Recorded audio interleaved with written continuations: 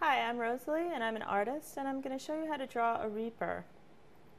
I'm going to start with the reaper's sickle, which I draw by making a sort of crescent shape.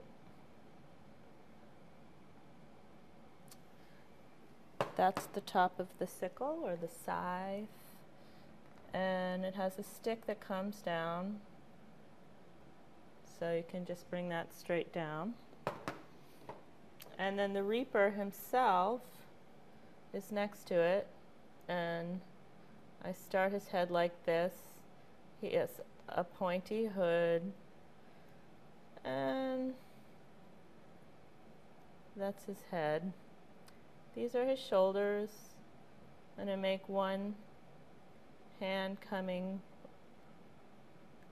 to hold this sickle. That's his arm. His robe comes straight down, sort of flares out. Make it trail back a little bit. And he's thin because he's a skeleton in there. And that's his other sleeve. And then you can put a skull face where his face should be, but you can also just color it in black. Just fill it in, which is what I'm doing. It's just empty. And his hands are skeleton hands, so you can just make lines for the fingers.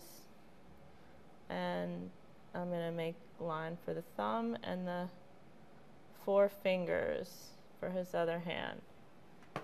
So there he is, a reaper.